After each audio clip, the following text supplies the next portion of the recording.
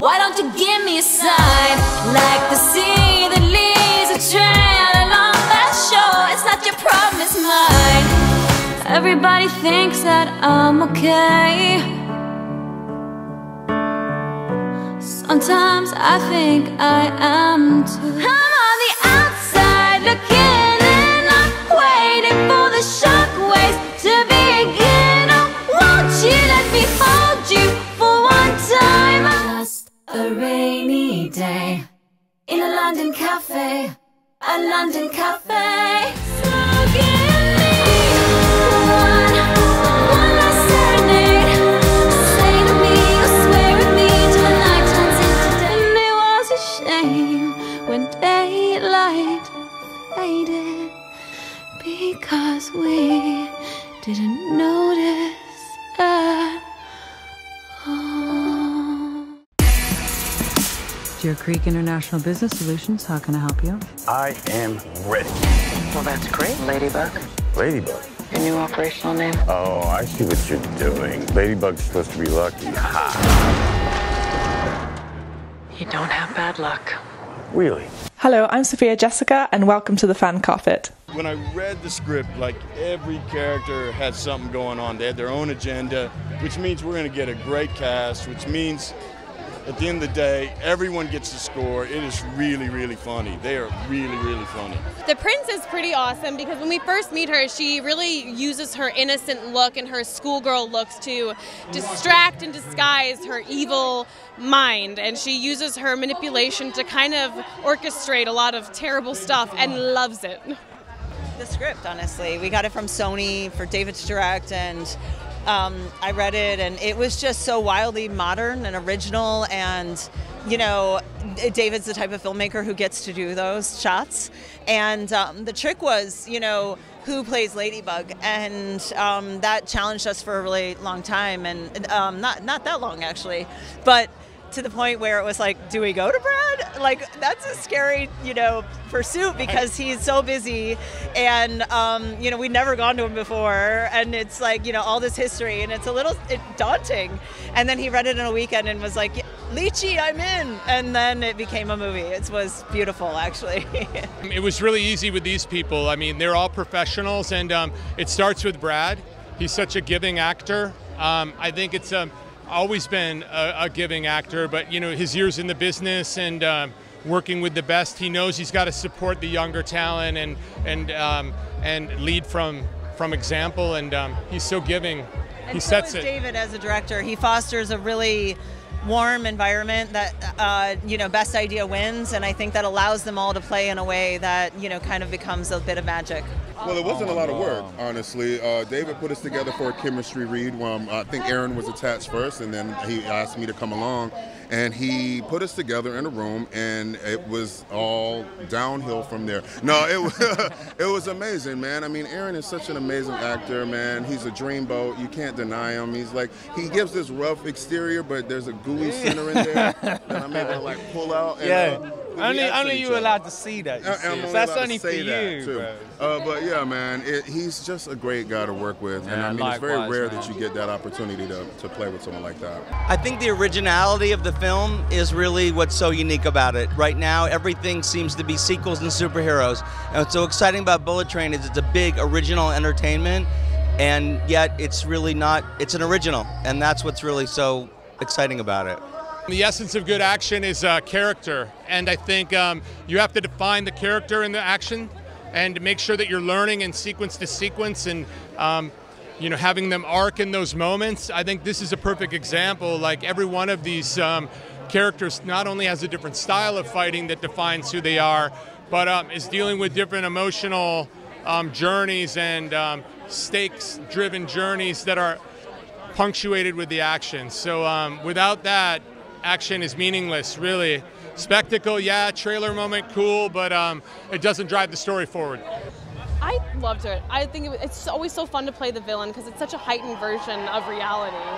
Yeah, it probably, like, when you get older, like it's just more fun, man. It's just more fun than like sobbing and moaning. But this one I read like in the heart of lockdown, and it just made me laugh, and I thought, oh, thank God, this is what I need. I imagine a few other people are going to enjoy this too. There's some wonderful surprises that we're not going to reveal now. You have to see the movie to see it. But when we read the script and there were all these wonderful little cameo roles and we started to dream about who we could get, the idea that Sandy Bullock or some of the other actors that appear in the film, movie stars also, all in the same movie was sort of just too delicious to ignore.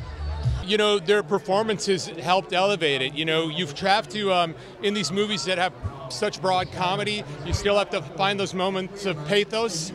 And you look at Brian, Tyree Henry, and Aaron Taylor Johnson, Joey King, like the level of talent we were playing with, like they could play the nuances and deliver real feels in the middle of this crazy movie.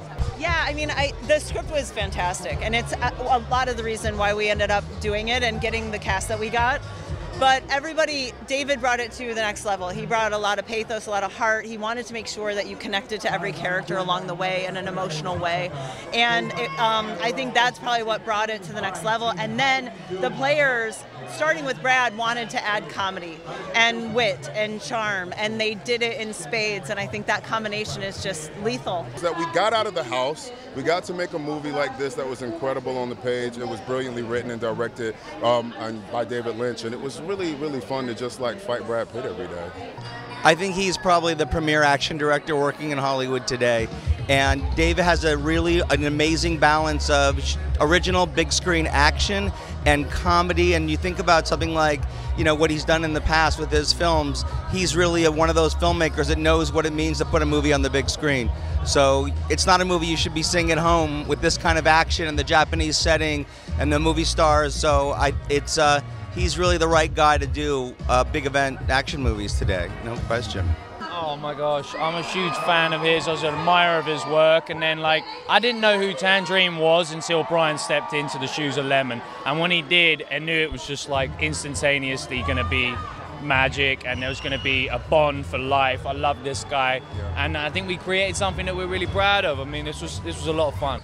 I think the thing about Brad is that you don't see him do this very often. And so when he does, and you think back in his career, we worked with him last in Once Upon a Time in Hollywood, and he was so extraordinary in that film, or maybe something like Mr. and Mrs. Smith years ago that he did. But this is really Brad doing what people want to see him do. And you know, he doesn't do that much. So when you get Brad, it's pretty exciting. You know, I think Ladybug's you know, power of luck is undeniable. So yeah, it might be really fun. Be a really fun fantasy, and I'm sure they'll explore it somewhere on the internet. Go action comedy, yeah, but it's also original. So, which is rare in the theater these days. It's not a franchise or anything. Well, it may be now, right? Never mind. I think movies have to be worthy of it seeing in the cinema, and big screen entertainment is hard to come by, especially one that's not based on pre-existing IP. So I think we're really hoping that people embrace its originality, and it's because it isn't yet another sequel and superhero movie, and that's what makes it special for the summer, certainly. I like to mix it up, man. I love film. I love the shows. I like bouncing around between them all. Yeah. There's such an air of mystery. I love how mysterious she is. I love how villainous and evil she is. Just everything about her was super intriguing to me. I think these two have such a strong bond and an empathy for one another. They don't have empathy for anybody else because they're psychopaths, but they love each other, you know. And so there's this beautiful codependency that they have. And this lovely sort of back and forth banter, like a yin and yang kind of vibe. Yeah. They're partners in crime. So when you see them sort of split up, you really want to root for them that they can get through this train journey, you know? For sure. Yeah. Absolutely, man. I don't know if I want to work without him again. Do I share it? I hope I'm a little more grounded than our friend Ladybug, but he is on his mindfulness journey, and we wish him the best. Honestly, I do not know how to frickin' lie to save my life. It is so embarrassing. Like, I have given away birthday presents on accident because I can't keep it in. I'm like, I was getting my fiance a birthday present one time, and I was like looking at my phone. He's like, "What are you doing?" I was like, Nothing. Like, I give myself away so quickly. So no, even if I wanted to, I couldn't. I love the fight sequence these two did in the quiet car, you know, and also it was one of the first action scenes we shot at the beginning of the movie, so they set the bar really high. And it comes across really brilliantly, man. Yeah, my favorite was two things. I got to slap his head into a table, take after take, and I also got my nuts hit a bunch of times by Brad Pitt, which was actually not in the choreo. That was just his suggestion, but it was really good. It was really fun. He's one of the most generous actors to work with, and I feel grateful to be able to do this with him. Nor got beaten up as much. The boys were like having far too much fun, I gotta say. It's questionable. I didn't need to give him any tips, man. All I wanted was dual citizenship. So if you guys can give me that, then I think I can pass over here. That's great. No, I had a really great dialect coach. Jameson Bryant came on, was there every day, making sure I was doing my drills. I wanted to make sure it was as authentic as possible because I didn't want any of you meeting me in a corner somewhere being like you were shit. So I did everything I could, and I love Lemon. He was on the page as being British, so I wanted to keep him that way. There's a few other surprises, like some cameos that drop in it. And Sandy and I were able to, like, you know, jump in each other's film, and that was really fun. I like this idea of cross-pollinating each other's stuff. It's a great community. A lot of us are friends, and just pulling together. I like this. So I want more of that. Yeah. Oh man, I don't know. I mean, man, my thing would be technology, so I'd like to go through his phone so I can blackmail him at some point if he ever gets in the way. No, I don't know. I think he's his own superhero in his own way, and he brings that out of us in the film, and it's really great to be elevated by somebody like Brad. Man. It was really cool. I am so excited. I am so excited to see the movie, but I'm even more excited to finally see Brad Pitt. I think Brad Pitt is like a Chanel costume. He is just completely timeless and always works. Oh, yeah, he's fit. Unreal. Where is he? I know. I mean, yeah, look at him. Ooh. Exactly, I'm not gonna lie. I mean, if Angelina Jolie had him, I'll have him. Do you know what I mean? I'm a Brad Pitt fan. I'm very excited for tonight. Looking forward to seeing what's in store. I love 7 Years in Tibet. And I love Rendezvous with Joe Black, obviously, which is actually, it's the German, I just said the German name, which is Rendezvous mit Joe Black. Normally it's meeting Joe Black, right? Or something like that. A bit of Troy as well. I mean, as you can see by like all the boys that I surround myself with, they all have blonde long hair, so tick, tick, tick. Thank you for watching The Fan Carpet. Please follow us on Facebook, Twitter and Instagram for more content next time. What's happening to your face? Maybe there was a little head trauma? Maybe. I gotta get off this train. Sorry, buddy. Come here.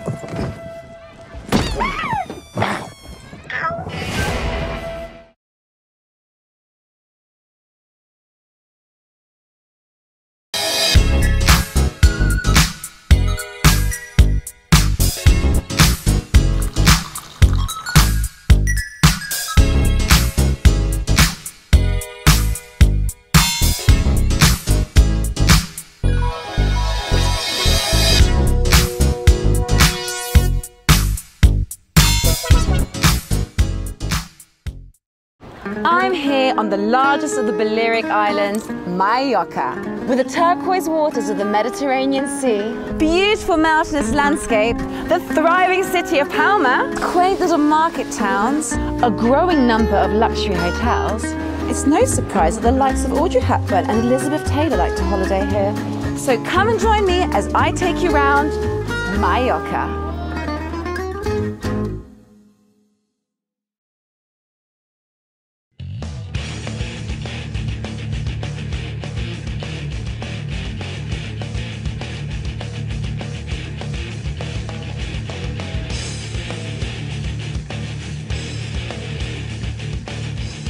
Thank you for watching The Fan Carpet. If you like this video, be sure to click that thumbs up button at the bottom of your screen. And also be sure to subscribe to the Fan Carpet YouTube channels. They're absolutely free and so much fun too. Be sure to check out the official website, thefancarpet.com. Also, you can follow us on Facebook, Twitter, and Instagram to stay up to date with reviews, competitions, the latest news, and so much more.